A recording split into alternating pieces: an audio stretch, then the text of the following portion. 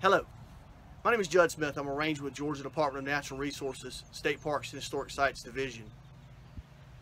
I want to show you this to start out with, and most of us are familiar with this. This is the iconic baseball cap. This one actually dates to our 85th anniversary a few years ago, 2016. We're coming up on our 90th anniversary of Georgia State Parks next year in 2021. But this hat serves as a purpose to give you an idea of the type of thing that most of us are familiar with. When somebody says the word cap or hat, we think about the iconic baseball cap. But down through the centuries, hats have changed a great deal over time. Some for fashion, some because of the military and the uses in war. So I'm going to show you a few hats that came down through the centuries, and I'm going to start with the tricorn. The tricorn is the hat that most of us are familiar with from the American Revolution. This hat was actually worn all through the 18th century, the 1700s.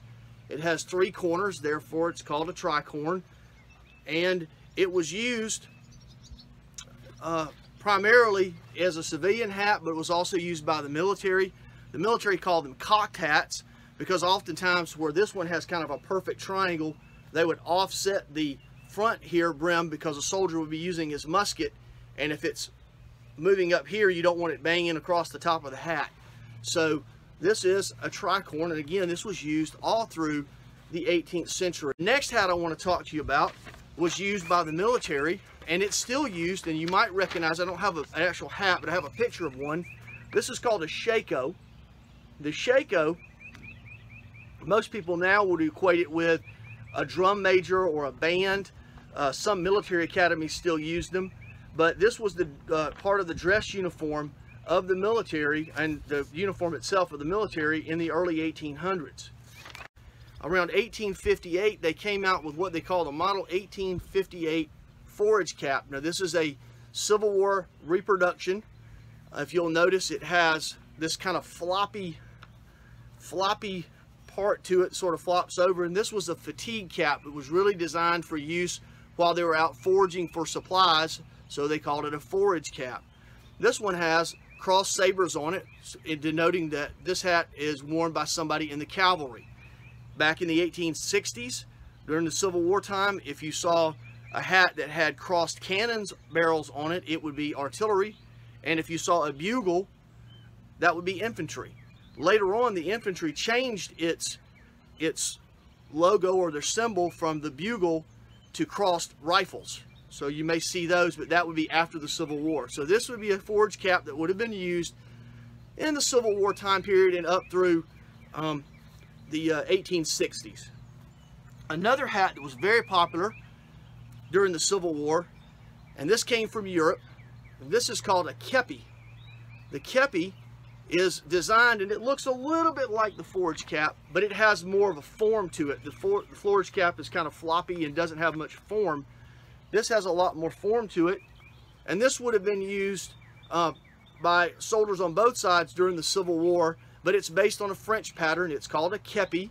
It's K-E-P-I, pronounced kepi, and it is a design, like I said, from the French, and it was a useful military hat of its era. So that's another example of the type of hat you might have seen. Again, it has a liner, it has a leather brim, and it has kind of a form to it that the forage cap doesn't have. So again, this is another example of a Civil War era hat. Now, during the Civil War, a lot of soldiers did not wear regulation uniforms for one reason or another. If you were in the Confederate Army, a lot of times supplies and things like that were hard to get, so they would wear hats that were from the house, things that they brought from home, hats that were comfortable. This hat is not super comfortable, and it's not going to keep rain and the elements, keep your neck from being sunburned, keep water off of you like some of these other hats I'm about to show you would. One of them, this is called the slouch hat. It's a slouch hat. It's just sort of a kind of a woolen piece of felt that has been formed in the shape of a hat.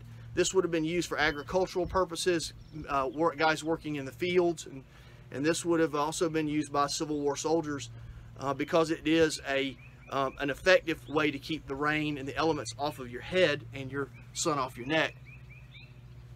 This is what a lot of people call a beehive hat. It's called a beehive hat because it has this shape that looks, the crown looks a lot like a beehive. But this one, again, is a little fancier than my wool, just my wool slouch hat. This one actually has a liner. It's a finished hat, and finished hats were a little more expensive, and this is the kind of thing that you would see a milliner make. A milliner makes hats, or a hatter. And there's an old story about people being called mad as a hatter, when someone is a euphemism for someone who has lost their mental faculties. They say they're mad as a hatter. Back then, when they made hats, they used mercury to help create and form the felt of the hats to make the hats, and it was poisonous. Lewis Carroll's 1865 book, the Alice in Wonderland, excuse me, uses a character called the Mad Hatter, and that's where it comes from. So if you ever hear that term, that's where it comes from. Another hat that was used and popular in the 1800s is what they call a stovepipe hat, and this one is called a stovepipe hat because the crown looks kind of like the stove, the pipe that comes out of a cast iron Ben Franklin style stove. So you can kind of see this. Abraham Lincoln is famous for the pictures of him wearing the real tall stovepipe hat. This one's a little shorter, but it gives you that idea of what a stovepipe hat would look like. And again, most of these are made out of felt. The more expensive ones would have been made out of beaver felt, but these are very sturdy hats, and they will hold up to the elements pretty well. So a lot of soldiers will wear, like I said, civilian style hats in place of the more regulation kepis and things like that. I'm going to move on now to the early 1900s, when we went into World War I, and this is not necessarily a hat, but it's a helmet. And this is the model 1917 helmet.